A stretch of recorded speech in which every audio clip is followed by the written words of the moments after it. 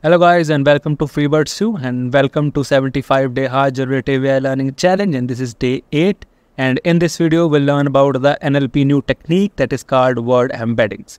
And along with Word Embeddings we also learn about Word2Vec technique and their Python implementation as well. So let's get started and let me introduce you to the first Word Embeddings. So Word Embeddings are the numerical representation of the textual data. Okay, we know that the numerical representation of the other data helps in analysis. We can easily convert any kind of categorical variable to numerical variable by using the label encoding, one-hot encoding, and by quantifying their certain qualities as well, like price, age, and object. So in this kind of sentence or words data, what quality of words we want to quantify? Okay, so we want to quantify the semantics. Okay, because we want to capture the context, not the exact meaning of the word. Okay, we want to know that in which context that word is used in a whole sentence. Okay, for example, if we can take a word see. Okay, if I just say I saw a beautiful bird, so that refers to the act of perceiving it with eyes. But if I say I see what you mean, so it signifies the understanding or agreement. Okay, a good word embedding would capture these meanings and allow a machine learning model to interpret the word see correctly in different contexts as well. Okay, so now if I could say what are the good quality word embeddings and how to generate them. So the simplest word embeddings you can have is using the one-hot encoder and building the one-hot vectors. So if you have 10,000 words in your vocabulary, so that you can easily represent with 1 into 10,000 vectors as well. For a simple example, if we have 4 words, mango, strawberry, city and Delhi in our vocabulary, so that we can easily represent with the help of this data frame. Shows that the one-hot encoding of these 4 words. Okay, so but that actually creates a problem of curse of dimensionality and increase the space and time complexity as well. And there is no correlation between these words that have similar meaning or the usage as well. Because if you say the mango, orange, apple, these are the fruits, so they should have some kind of a similar meaning, or they should have a correlation between them.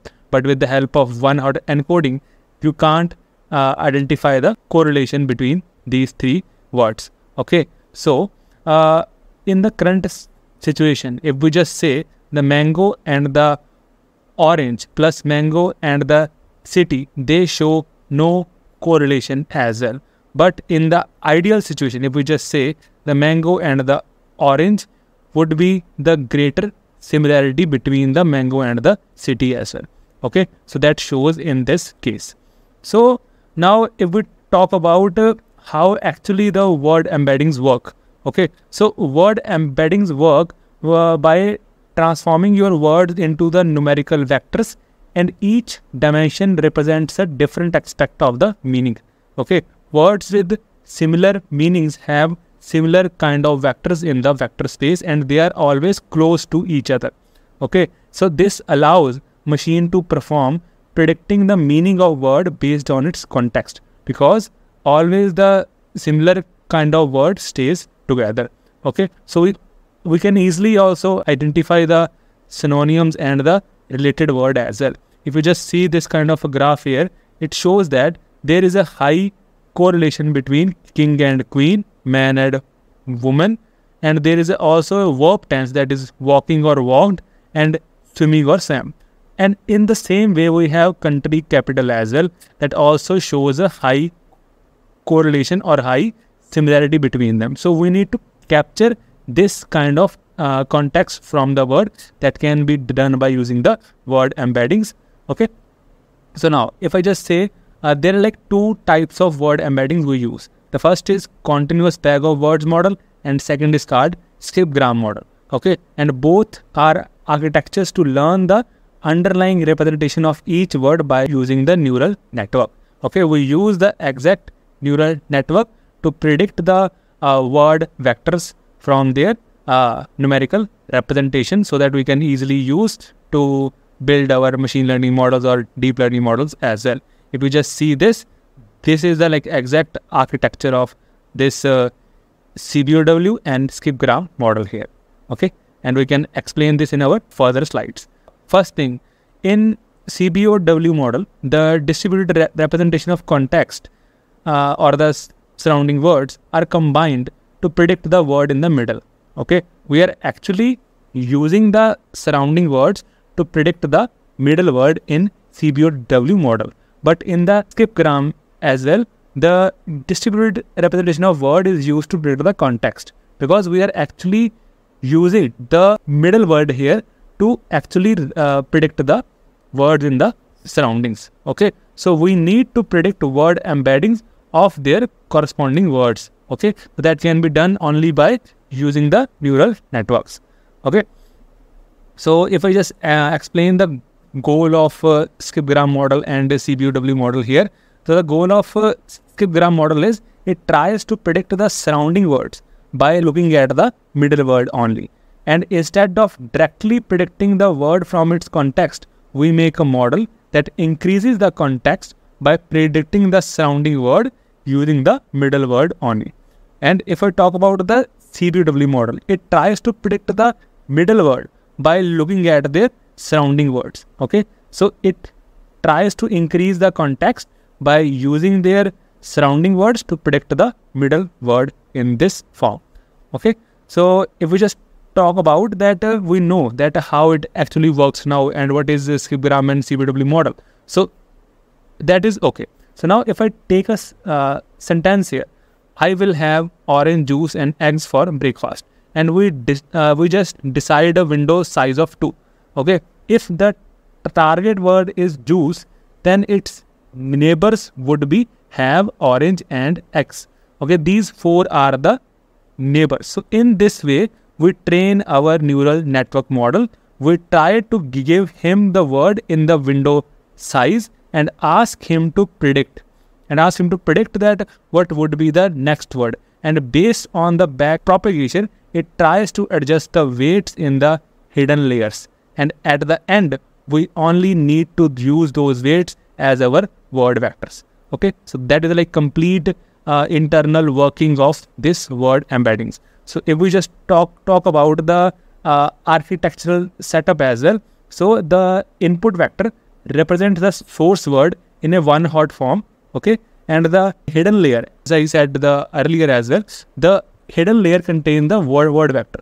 Okay, that we are actually trying to learn by doing the back propagation again and again. Okay, and the output layer is like a judge that is assigning the probabilities to the word based on the learned vector as well. Okay, so if I take an example here, that word juice and their output probabilities of their surrounding words are these. So this means that the juice is more similar to the word orange here.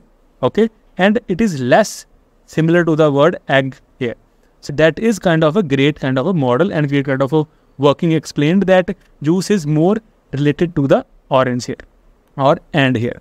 Okay, and if we talk about the training, so we keep training the model for all the target words. We have 4 target words and we can train on that by using the back propagation. We try to calculate the errors as well for each prediction and then add them up. Then we adjust the weight and then we try to again train the model. So in this way, we try to get the best word vectors possible from the hidden layers. Okay, so if I talk about the output probabilities, so the output probabilities are going to relate to how likely it is to find each vocabulary word near our input word. Okay, so if I give him a juice, then what is the probability that it will predict the word orange, mango, apple? So that would relate to my word. Okay, for example, if I could say we trained the network with the input word Soviet. Okay, so the output probabilities are going to be much higher for the word like union or Russia than for the unrelated word like watermelon or kangaroo as well. So in this way, we can see that how our neural network is working and how it is going to predict for the next word in this case. Okay.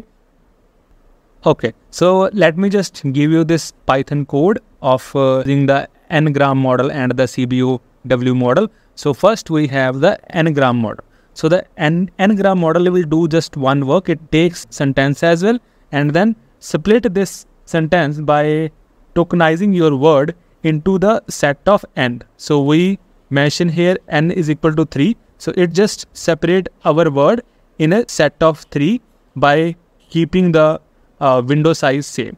Okay, so here we can see that this is our sentence and this sentence says that this is a sample text for anagram implementation in Python using Python. So this just try to split your sentence like this. This is a sample and then is a sample and then a sample text and then sample text for. So in that way it just tries to keep the window size of 3 and try to generate new samples. So that can be easily put in our machine learning model or the deep learning model. So that is easy to predict for the neural network that what should be the next word in this sense. Okay, if I talk about the CBOW model, so that can be done by using the Gensim library. Here we need to install it first and then we take our model, that is Word2Vec model here, and we also import the word tokenize as well. We first tokenize our whole sentence and then we train our CBOW model as well with the vector size and the window of 5. Vector size means what kind of dimensionality that you want, and along with the window size means that what is the window size that you want before and after your word that you are trying to predict. Okay, so we just here and then we take this sample and try to generate for the top 3 words here. Okay, so if you see, these are the word vectors. These are the 100 word vectors. Okay, then we generate, that is 100 columns here. So in the same way we have these 3 words, example, a and is. So these are the 3 words that comes after this sample as well. Okay, because we have sample word is there and what should comes next or after it. So that shows that example, a and is the most kind of probabilities given to example. So that's also make sense as well. We can also see that sample, example, sample, example in this way. So that makes sense in some way. Okay, but we train this kind of a model as well with large kind of corpus. Our results are more refined as well. Okay, so now you see that how these anagram and CBOW model is implemented in the Python. Now let's talk about the problems with this CBOW and skipgram models. So the issue is sparse weight updates. Okay, so the issue is that for each training sample, only the weights corresponding to the target word may receive a significant update during backpropagation. Okay, rest all the words that you use as your vocabulary do not change weights because they are not even used in that. Okay, so if we can say that in a traditional neural network, we aim to update all the weights in the hidden layer by using the backpropagation. However, with CBOW or skipgram model, non-target words weights might get marginal or no updates at all. So this is the first problem. And second problem is expensive softmax calculation. So the calculation of final probabilities using the softmax function is computationally expensive. Okay, for every training sample, the softmax operation involve summing up of scores of all the words in the vocabulary, whether we use those words or we don't use those words. So that's also a very expensive operation. So to overcome these 2 problems, instead of using brute force way, we might come with the new way that is called negative sampling. Okay, the negative sampling allows us not only to modify a small percentage of weight, rather than all of them for each training sample. We do this by slightly modifying our problem. Okay, so instead of trying to predict the probability of a nearby word for all the words in the vocabulary, we try to predict that our training sample words are neighbors or not. Okay, we make this problem from the multi-class problem to the binary classification problem only. Okay, so referring to our previous example, of orange and juice, we don't try to predict the probability for the juice to be nearby word of the juice or orange. We try to predict whether juice and orange are the nearby words or not. Okay, that's the thing. And we will learn in depth about this negative sampling and their Python code and math as well in our next video.